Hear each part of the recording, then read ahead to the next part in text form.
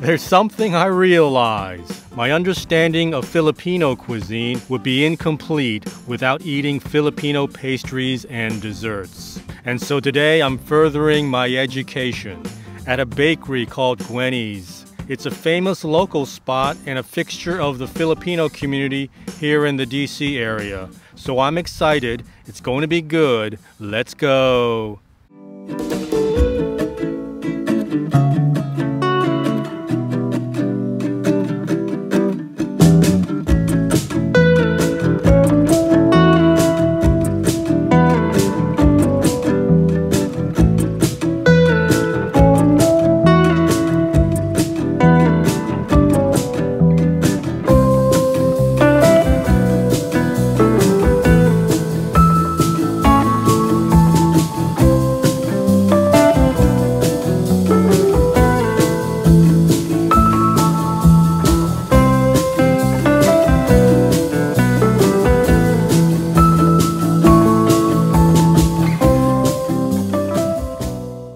Gwienie's Pastries is the leading Filipino bakery in the Washington, D.C. area. There is no denying that, and in fact, there is really no competition. Their baked goods and pastries are found in every Filipino grocery in the DC area, and despite being called Gwienie's Pastries, I mean, they do far more than just pastries. I mean, if you can think of anything that's baked, they do it pretty much. And this place is run by Stella Fernandez. She is the sister of Javier Fernandez, the chef behind Lapu Lapu, and I did an episode on Lapu Lapu, the breakfast sandwich place. They serve Filipino breakfast sandwiches, so please catch that episode if you haven't already done so. But Gwienie's Pastries, and Gwienie's is I think the mother of Stella and Javier. Okay, this first item is siopao. I think that's how you pronounce it. It basically is a chashu bao, basically, kind of a Filipino style pork bun. It reminds me very much of the Chinese roast pork bun, and there's pork inside. I was told that there is pork asado inside this this bread, or this bao, and so let me try it. It's called siopao.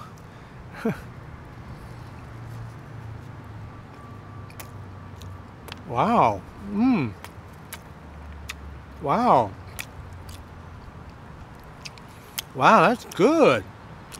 The top and the bottom of this bun is dusted with some sort of, looks like cornmeal. So it has a dusty feel to it. And, well, let me just taste the filling again.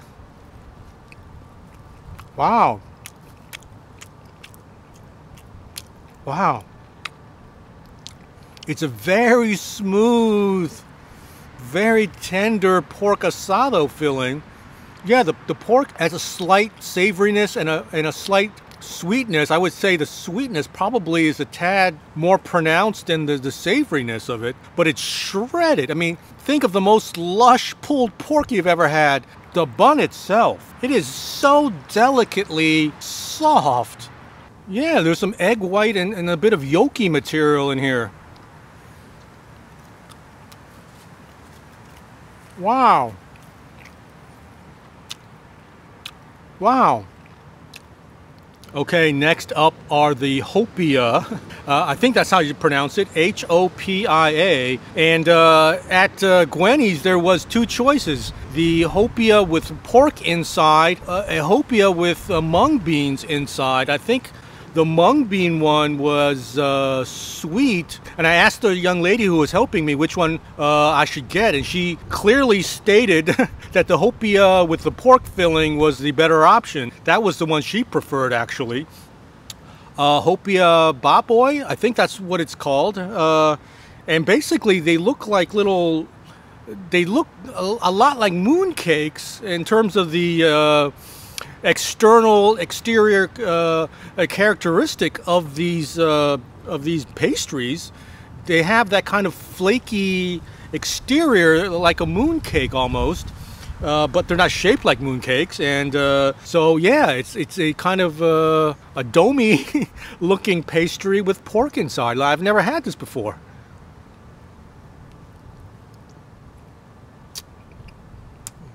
Wow.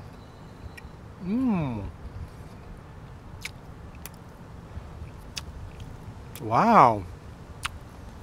It's not what I expected, and by that I mean that I was expecting like pieces of pork, distinguishable pieces of pork to be present on the inside, but it's white and flaky on the inside. So it's hard to tell where that pork filling is.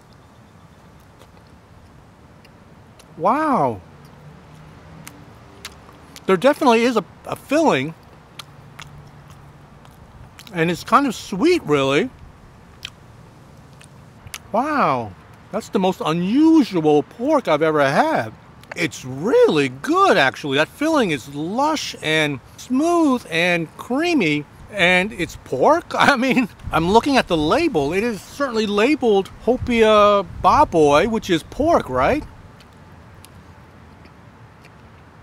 Wow.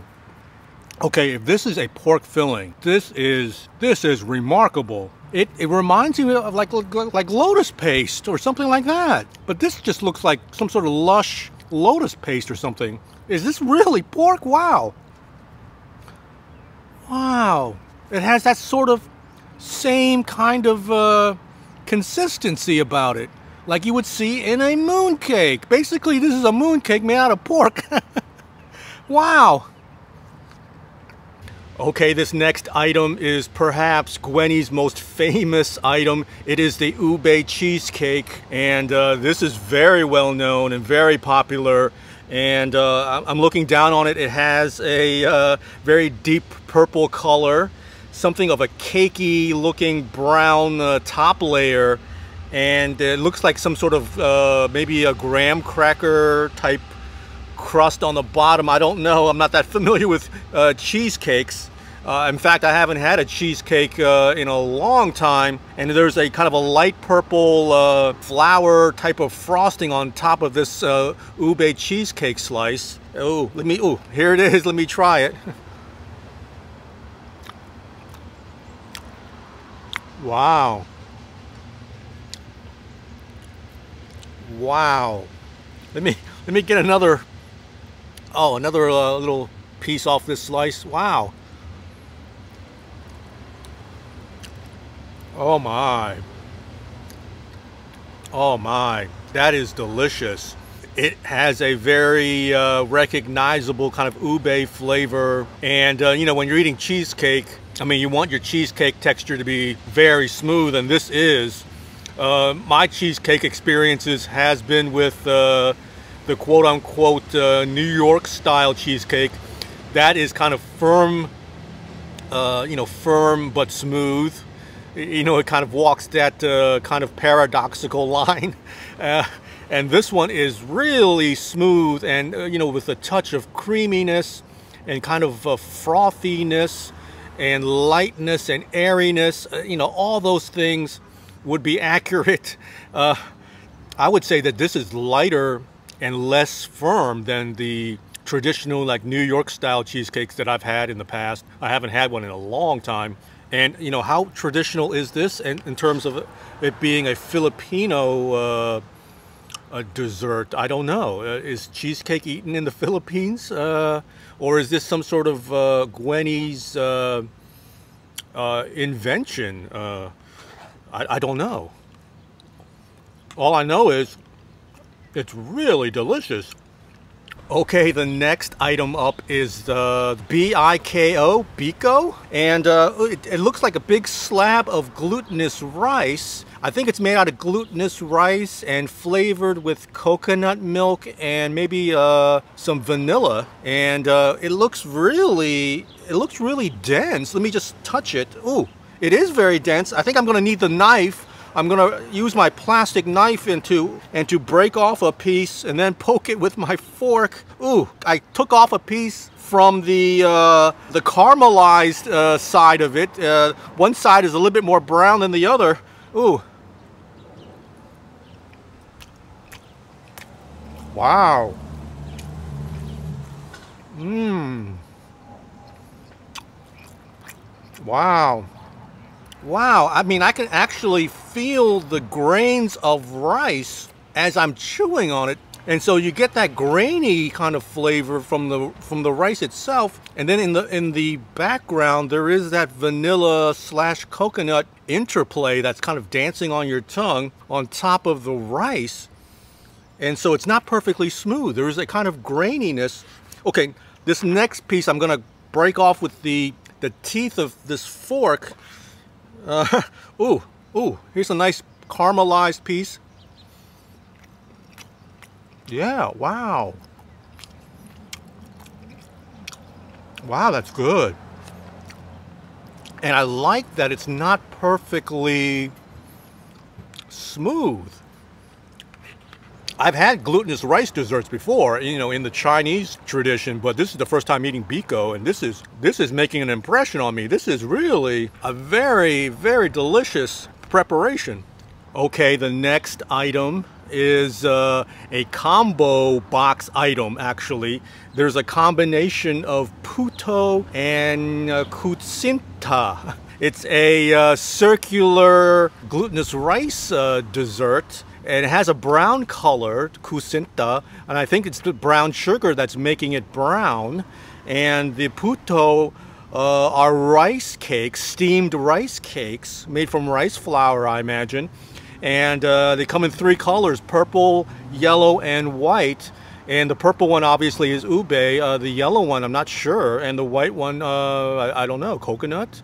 And the yellow one is maybe, what, mango? I don't know. Let me, I was gonna pick up my fork, but maybe you eat puto with your hand. If it's not the case, forgive me, but I'm gonna grab this, I'm gonna grab this purple one and give it a try. Oh, wow. Mmm. Wow. It almost had me fooled thinking it was a cupcake because it looks kind of like that, but it's certainly more dense and sticky than a normal cupcake would be. There's a definite sticky quality to it, and there's a density to it, but it's not exceedingly dense. It has a very forgiving density to it. Interesting. Never had puto before. Oh, wow. Wow. Okay, I'm going to try a yellow one to see if it's any different. Oh, wow. Oh, wow.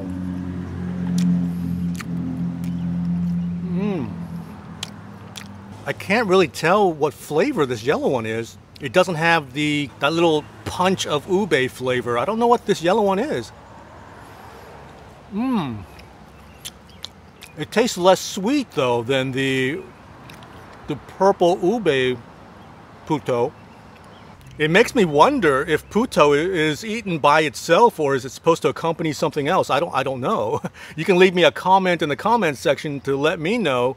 But let me try this kucinta. It is it has a circular shape to it, but it's flat, very flat on the top and on the bottom. I got some grated coconut that goes with it, and the young lady who helped me inside Gweni's told me to sprinkle some coconut on top of the kucinta. But let me just eat it plain first, and I'll put some coconut on the second one. Wow. It's very sticky, very dense and glutinous. Kind of has a rubberiness about it. Wow. Okay, I'm gonna pinch off some grated coconut from this little condiment cup. Here it is.